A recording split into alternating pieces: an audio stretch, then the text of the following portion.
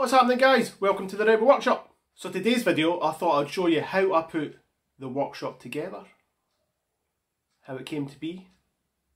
So when we moved into this house, the previous owners used this room as their kids' playroom, nursery type room, and the decor definitely went with it. The wall behind me had numbered wallpaper on it, so it had all these multicoloured numbers just all over it.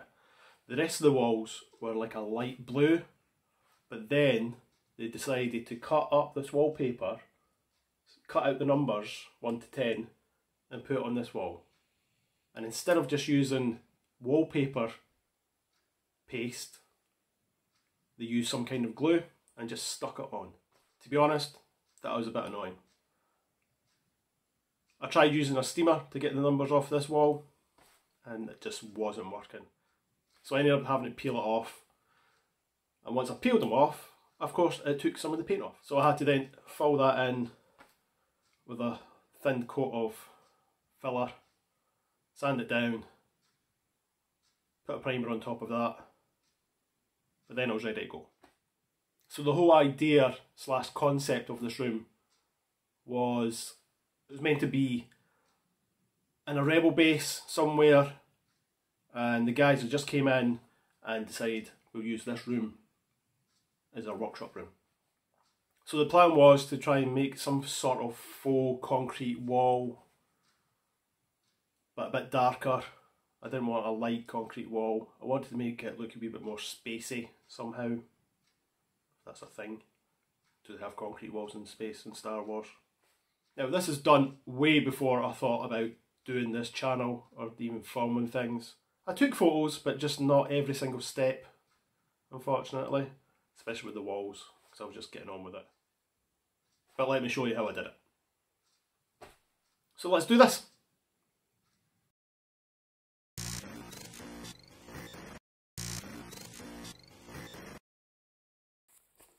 So you can see where I started. You can actually see the white bits, that's where I had to fill in the paint, smooth it over. And you can see the colour of the wall as well. And if you look to the left hand side, you can see the numbered wallpaper. Yeah, so I looked at YouTube, looked up different tutorials to see how to do a fake concrete wall. Now I didn't want it to be textured. I was thinking about the future, just in case we do sell the house and move out. I don't want to leave a horrible textured wall for people, so I went with a paint technique. So the techniques that I found involved using a plaster trowel to scrape the paint on and build up different layers from dark to light. So that's what I did, and after several different layers I got a base coat that I really liked, but it was missing something, and I had a can of copper spray paint, so I sprayed that onto the wall. I then used a painting sponge just to blend it in a wee bit better. Then on top of that, I did a wet paint drip technique, just to make it look a wee bit more like concrete. Now this just involved putting some watered down paint on the wall, then using a water squirter bottle, just soaking it and letting it drip down the wall. And I think it looked pretty good.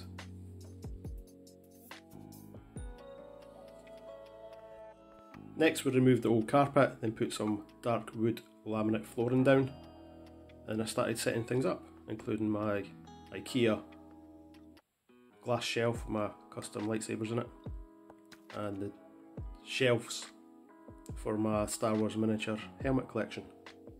Don't really have room for all these helmets, but these mini ones, they fit perfectly. And then it was onto the shelving.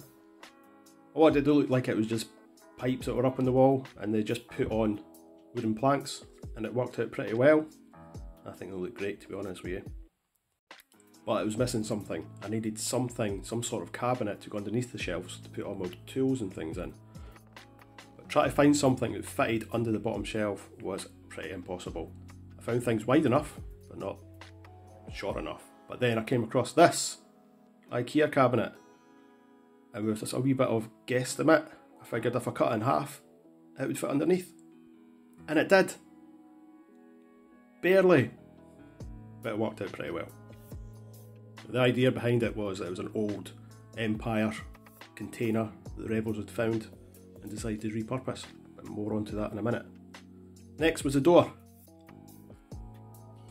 I've always wanted a Han carbonite, so I thought the back of the door would be a perfect place for it. I can't really afford or have the time to do a proper 3D one, so I've just used a vinyl sticker instead. And this looks great as it is, and it'll do me until I actually get round to doing a proper 3D version on the back of the door. So back to the container, I came up with some metal signs, I had them printed off, just to add to the whole story that this came from the Empire. They look weathered and look pretty good.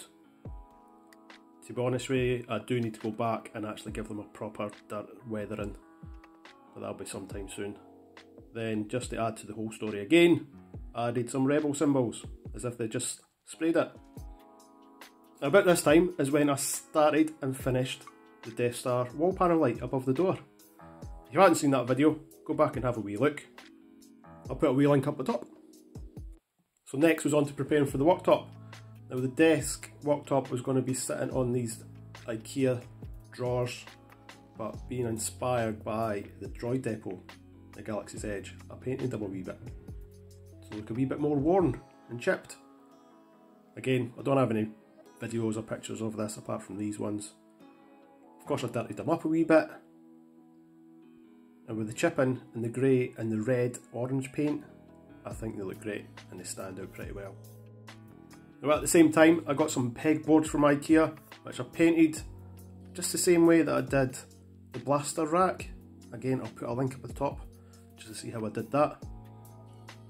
So I just added the same kind of stripe with a bit of chip paint technique, then I weathered it after that just to give it a bit of a grimy used look.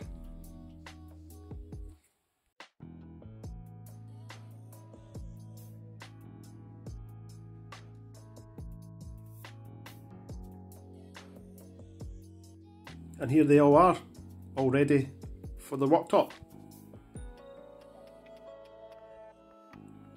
So while I was waiting for the worktop to arrive, I got the pegboards on the wall, brackets for the shelves, and the lights all sorted out, including my reused BB-8 light. Then the worktop came. It was 3 metres in length. Unfortunately, I had to cut it in half to actually get into the room. But once it was in the room, it was fine. I added in some hairpin style legs in the middle just to give it a wee bit of support where it is joined together. I then went on to stain it a dark Jacobean oak just to match the shelves. I then gave it all a Danish oil finish just to give it a bit of protection. Put the shelf on and the desk was done. And I love how it's turned out. It's perfect for us for what we need. I did then have to go to the shelves and finish them off with the same Danish oil finish because it didn't look quite right. But after that was done, they look great as well.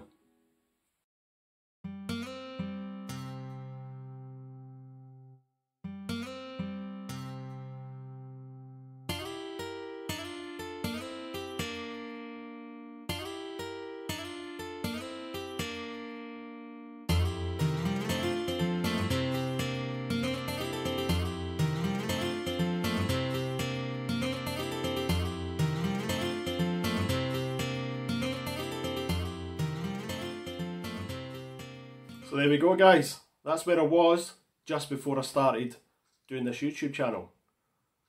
I literally just finished doing the worktop when I filmed my first video. Maybe don't look at that one, it's not the greatest. I was fixing the TIE Fighter that's up here.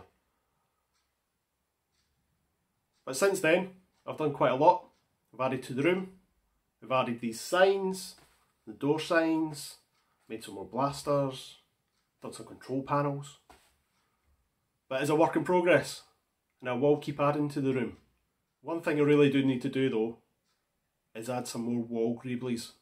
I need some more control panels. I need some more wires hanging down. just to make it a bit more Star Warsy looking. One thing I really need to do is to go back to these drawers under the desks. At the time, I loved how they turned out, but it wasn't quite how I envisioned them. And I do have plans to add more to it. And it's quite a simple wee project, which I might have already started. So that might be the next video, but we'll see. So as always guys, thank you for watching. I always appreciate it. I hope I've inspired you to try and do some sort of Star Wars thing, whether it be a wee corner of a room or a full-blown room.